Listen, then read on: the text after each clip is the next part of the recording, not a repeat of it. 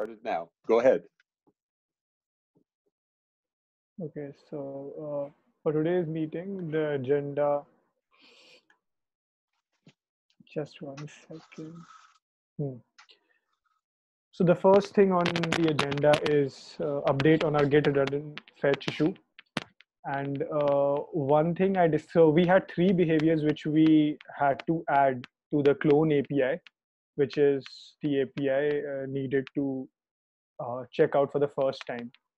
So those 3 behaviors, the first one was clean before checkout, and we don't need that because we've found out that for the first time we don't need a clean because there is no Git repository. The second behavior was pruning stale branches before checkout, and the third is pruning stale tags. So I already implemented all of these behaviors in the clone API, and while I was writing the unit tests for these additions, I discovered that if we're building a repository for the first time, we would not need pruning stale branches or stale tags, because stale remote references, we won't have references to them before the build because we don't even have a repository. So at that time, I realized that we don't need to add these 2 behaviors to the clone API step. So that's a recent discovery, and I think that makes things easier because the only change we have is related to unit tests now, and I think the fix is good to go because we had to cover all the possible use cases we would miss if we would avoid the second fetch, the redundant one. And I think we have covered all of those cases. Mark, what would you say? Well, Yeah. I think there's more to test, but we may be at the point now where the best form of testing is interactive, where we do some exploration of various permutations and combinations of job settings to see, hey, did this deliver us what we expected with some interactive tests? I was so dismayed by the realization that I didn't understand personally the conditions around prune and clean, and we had to be taught by an automated test. So there's more work to do there in terms of the interactive testing. Okay, so how would we go about it, Mark? My second question is, the second agenda is the further action needed to merge the fix to the master branch. How should we plan that? Yeah, so one thing that I was thinking of is maybe what we need is interactive testing that takes, let's say, the set of available extensions, arguments, and chooses a subset of them, and then says, okay, I want to run these with the redundant fetch and without, and compare the repositories in the workspaces that result. So we have some form of repository comparison. Did we get all the references we expected? Did we get all the branches we expected? Were the ref specs correct? My worry is that if they aren't correct, some subtle thing will be introduced by removing the redundant fetch that someone will say, hey, you broke me because you removed this subtle thing on which I depended. Okay, that sounds like a great plan. I can start that with this interactive testing. Yeah, now my usual game plan with that kind of interactive testing is the interactive testing is intentionally rapid. The goal is not to make it particularly repeatable, just to keep notes as you go. But then when you find a real problem, that's the excuse to write an automated test eventually, which says, show the problem. But if we focus on automating it too soon, we spend all our time on the automation without doing the exploration. Sure, I understand that. Okay. So after this, the next thing on the agenda is the discussion on implementation of performance improvement into the Git plugin and the Git client plugin. So last time we discussed that we could have a checkbox, a way that we by default enable performance improvement, and people can revert to the old changes if they want to. So I tried doing it, and I have a lot of questions related to it. So the first thing is So I added this checkbox here, revert performance improvement changes, and this is linked to the descriptor class of SCM. So I would like to show the code here. Just a second.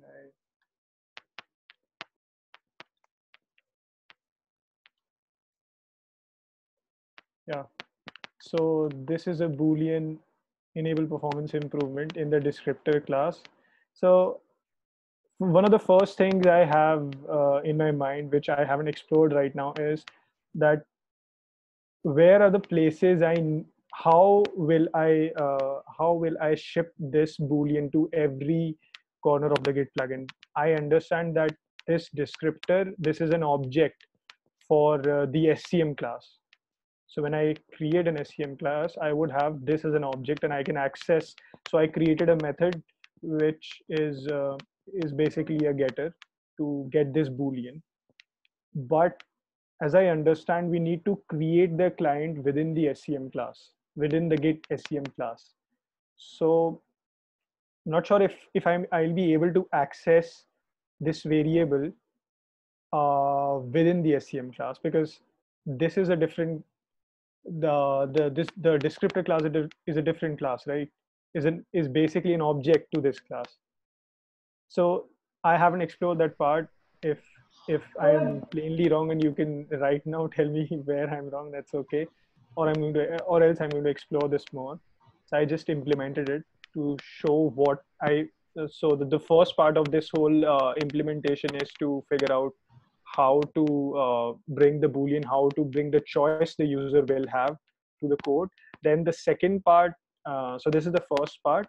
Now the second part, which I was thinking about, is that if we need to selectively choose between implementations, which from the analysis we get from the JMH benchmarks, to do so, we know that for an example, for git fetch, the choice is heavily dependent upon the repository size.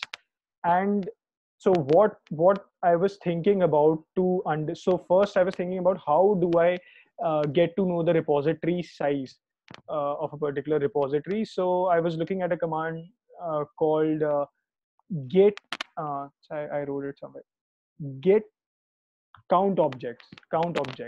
So what it does is it basically counts the unpacked objects and it tells the size. But the issue with that command is, and I implemented it first and then understood the issue. So the issue is that it counts the unpacked objects, and when I'm cloning the repository for the first time, it would send the objects in a packed in a compressed manner, and that would basically, so I wrote a small test to check if my implementation is correct or not, and I cloned the Git plugin repository and I tested the object size and it was 0. So that was because the repository was packed. So while I was doing this, I understood one of the revelations I had was that I have to realize the size of the repository before creating the client. That means one of the first question for this thing is, can I access the repository I am going to use with the client I'm going to create before actually creating the client? If I'm not able to do that, then I would have to I would have to clone the repository whenever I have to, maybe for once when I have to make this decision. But then that means if I have a 300 size repository, I would I want to improve the performance, but I would add a considerable amount of time while I'm cloning the repository and then estimating its size. First, it'll be packed, so maybe I would have to also include I would have to implement the git command for unpacking objects. That would also maybe and then I would also have to one other thing is that I would have to create a new client maybe I would have to create a client with a temporary local repository uh, for the life cycle of making that decision, because I would not have any repository to create a client to check the size of the repository before creating the client for the Git plugins functionalities. So, so first, I think the first part is, how do is this the right way to use the descriptors class getter to take the user's option and then use it to switch between implementations or revert to the old changes? The second is, how do we go about measuring the size of the repository before even creating a client? Yeah. So on the first question, there is right above the implementation that you did, there is that show entire commit summary and changes. Look for the word show entire commit summary and changes. Yes, I have seen it. Yeah, it's show entire. Yeah, there we go. So that is a pattern of the kind of thing that I think you need to add, because it uses the same exact technique. It has something in the descriptor, and then there are things inside the GitSCM class or one of its related classes, which ask the GitSCM object if show entire commit summary and changes is enabled or not. So I think you can just leverage that. Look for it. I confess it's dealing with descriptors versus the parent class. I don't remember any of it. I always have to go do the research. But this show entire commit summary and changes is exactly the kind of flag you need. So you can look at its usages and see, oh, here's where it's used, here's where it's referenced, and model your changes after that. Sure, that's a good way to go about it. Okay. Yeah, I think if I remember right, there's a method you can use called get descriptor that will give you the descriptor for that current plugin. But yeah, I think Mark's suggestion is probably the easiest one. Okay, but what if my question was, but what if I don't create an object? I need to use the this field within the plugins within the SCM class before even creating the object for that class. How? I think I'll follow. I think you can't, and you probably, or you could, because it's statically available, right? It's a global, so it's got to be available somehow. But I'm not sure you will actually need to. That's the piece where I suspect you'll want to make the determination, which path should I use at runtime after already instantiating a GitSCM object. I don't think you're going to need to make the decision beforehand. I suspect you'll want to make it at runtime with the object already in memory and constructed. Okay. And I think technically Jenkins may have already constructed it for you when it loaded plugins when it started up. But yeah, the global. You'll see some of this. Yeah, there it is. Get descriptor by type in show get tool options. Oops, that's down lower. Anyways, I think you'll find it. You'll see. I think Mark's suggestion is a good one to see where that's used. Okay. And then you'll start to see the chain of where that kind of comes together. It's somewhat instructive to see and run through it yourself, I think, sometimes too. So. Yeah, I'll do that, Justin. And now it was easier for me to express those kind of flags if the default value was negative. So rather than enable performance improvement, you might consider naming it disable or let's see, enable redundant fetch, or use the performance abomination. But yeah, it's okay. I understand your point. And I don't recall that this may now be cargo cult programming, and I apologize if it is, but I don't remember why, but it was easier for me to deal with things that had a default value of false rather than starting them with a default value of true in these descriptors trying to retain compatibility. Okay. I'll change that. Okay. Now your second question though was the more challenging. Ask your second question again. It's already slipped my poor feeble mind. So I think the second just question. to touch on that false thing, I think it's because the checkbox wouldn't be available in previous Jenkins installations. So keeping it as false would maintain like previous compatibility. Right. Oh yeah, So great Jelly's point. not going to have any XML config before. Okay. Right. I think that's what you're talking about. Sorry, go ahead, Michelle. I know that's a great Oh, point. oh, it was sizing. I remember your second question, Rishab. It Yeah, was so about I was how do I deduce the size? So some speculation. All right, first, I think we're looking for a fallible rule, a heuristic, that could help us make the decision which path to take. And we've got okay. some information already available to contribute to this fallible rule, because in order to list the branches on a repository, we do a get ls remote. So one piece of the fallible rule might be to say, if a repository has more than some threshold of branches, we will assume, try to do a correlation between branch count and approximate repository size. It's fallible. We know it is. We absolutely know it's fallible, but it's cheap because we're already asking that question. And so we can use the answer from that question to already, if we remember the question, if we remember the answer or remember data from the answer, we could then use that as part of our decision. Oh, okay, I saw a repository that had 500 branches. It's probably not a 1 megabyte repository. It's probably more towards the large size than the small size. Now, there are plenty of repositories that have 2 branches and are still hundreds of megabytes. So it is a fallible rule, but one thing would be use get ls remote, because we're already calling it. I really liked your idea, and I thought it was brilliant to look for Git commands that might tell us the size of the local repository if we've got one.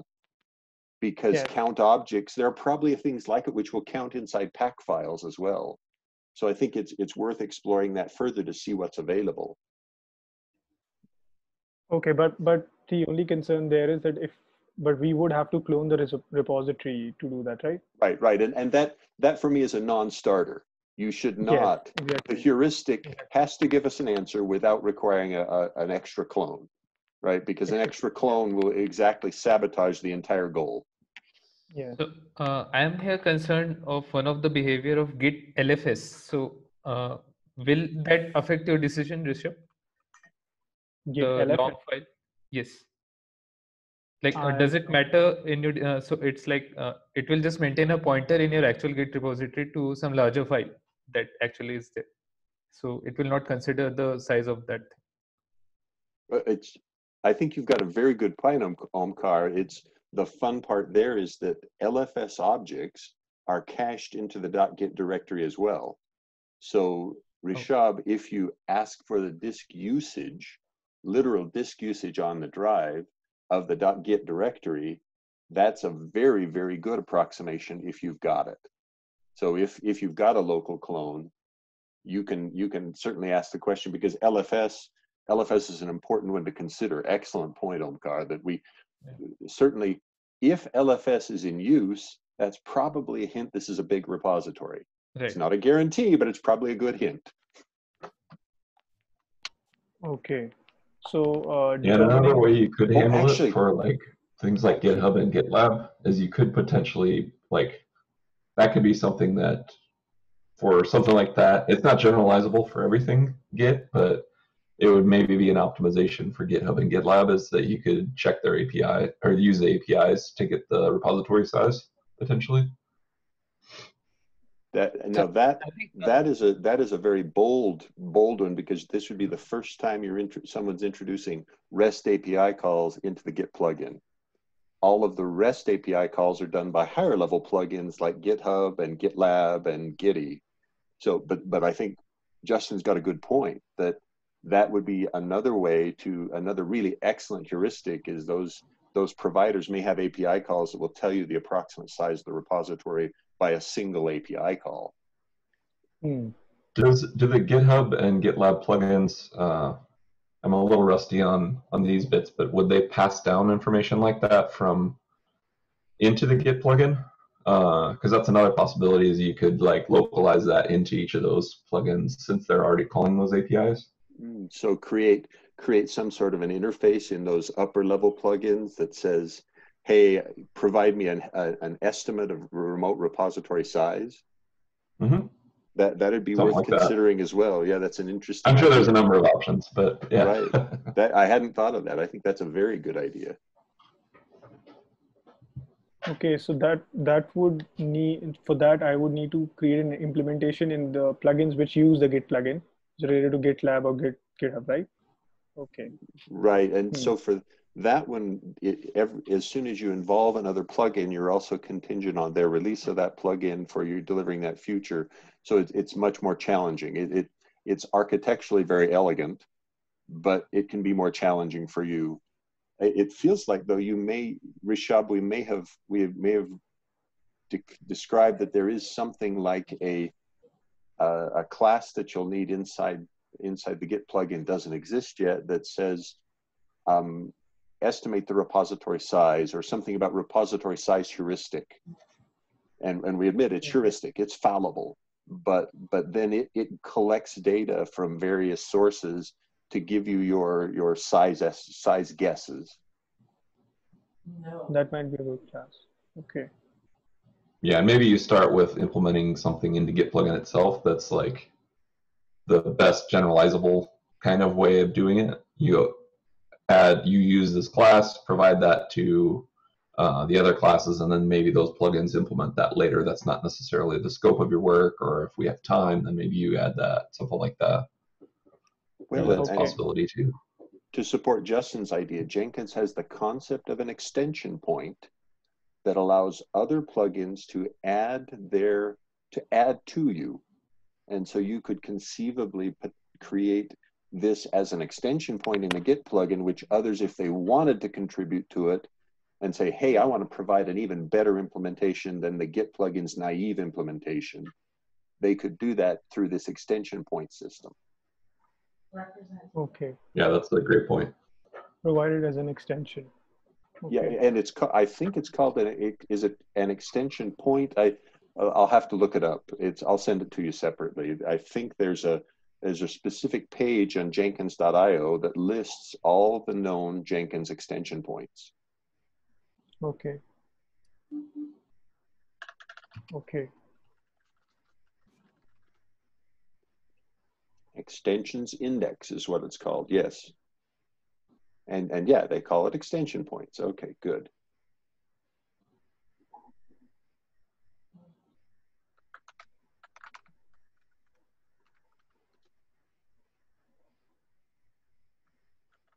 I'll put it into the meeting notes, Rishab. Okay, Mark.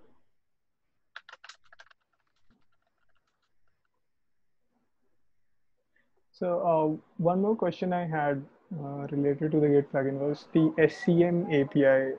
I have read the SCM consumer and implementation guides, but I have never mapped that with how I know the Git SCM class, but I haven't mapped all of it with how Git plugin is using the SCM APIs. So I wanted to ask, how much of that should I research before thinking of implementing this feature of performance improvement?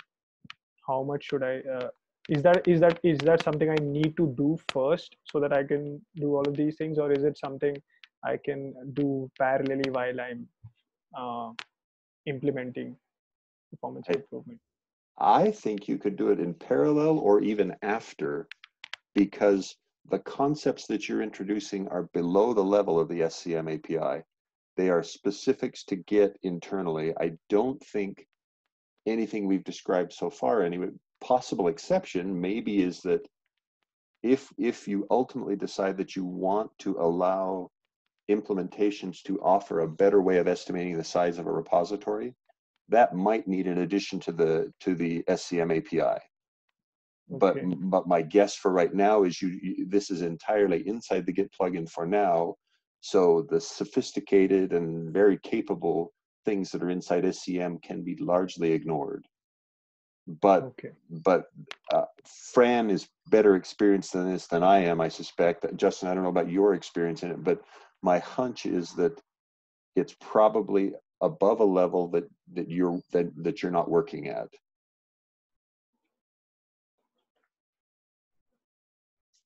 Okay. Yeah, I think you're right. From my experience, I've been at a different level. I've been at the higher level in the SEM API generally. But I think I would say the same thing. Fran, do you have any other thoughts from the Git perspective? I think Justin and Mark are totally right. So. Cool. Okay. Great. But it's definitely interesting to learn about. So yeah, I think parallel or after seem like good ways. Okay, Justin. So I guess these are my concerns right now. And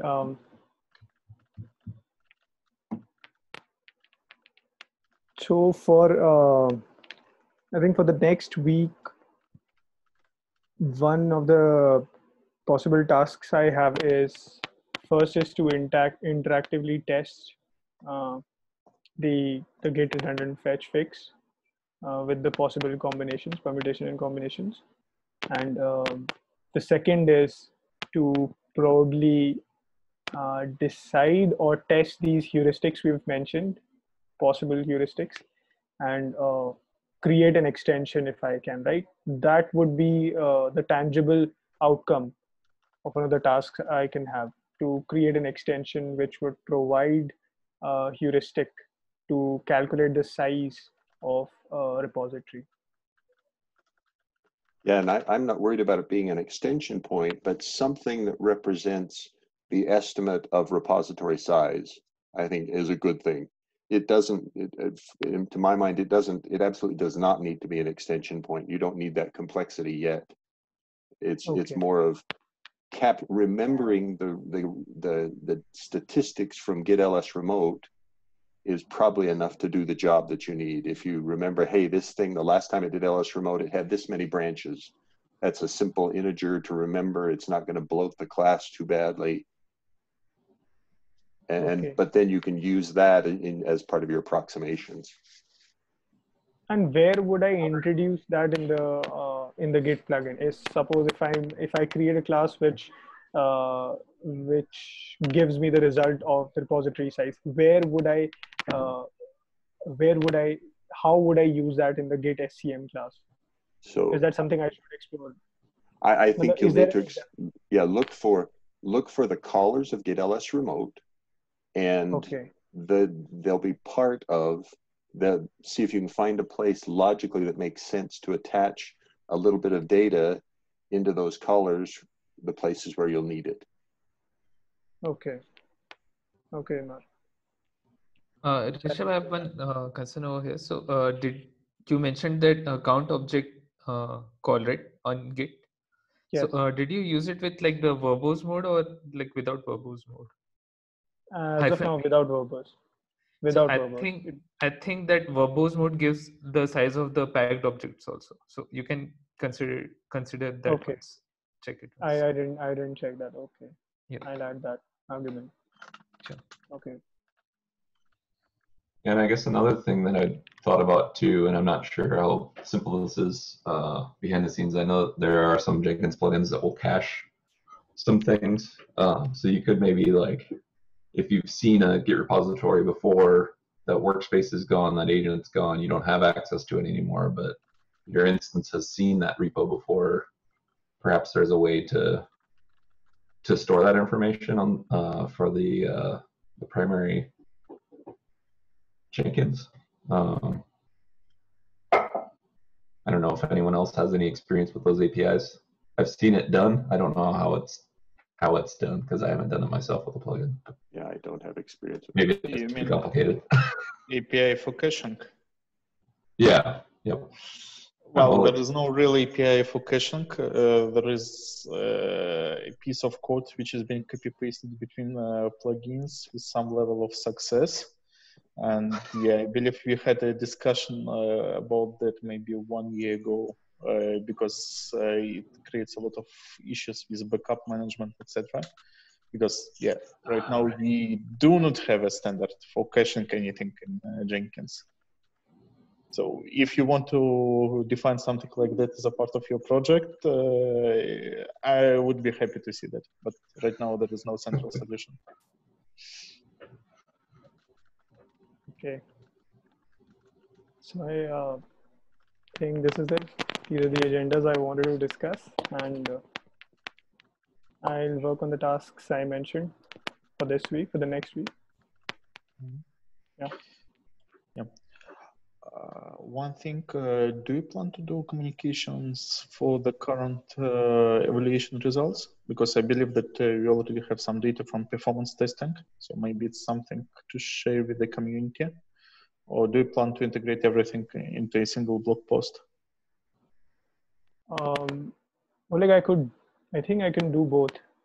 I can initially, for the time being, tomorrow I have a demo in the platform SIG meeting. Maybe with that I can release in the community, in the Google group form, I can post with the results I have, and then when I have multiple results with multiple Git operations, I can create a blog and aggregate all of those results, and then Works for me. So okay, I'll do that for tomorrow. Great, and I'm looking forward to seeing you tomorrow in the platform SIG. Sure, Mark. Yeah. I'll probably work on the benchmarks related to the redundant fetch to show what kind of performance differences we would have by removing it. Yeah. Excellent. All right. Rishab, anything else that you need from us? Anything else that we can help with? No, I think I've discussed what I wanted to do. Yes. All right. I will archive the recording and it'll be available on the list. Rishab, thank you very much. We'll talk to you tomorrow in the Platform SIG meeting. Thank you so much. Okay. Bye. Meet you tomorrow. Thanks all.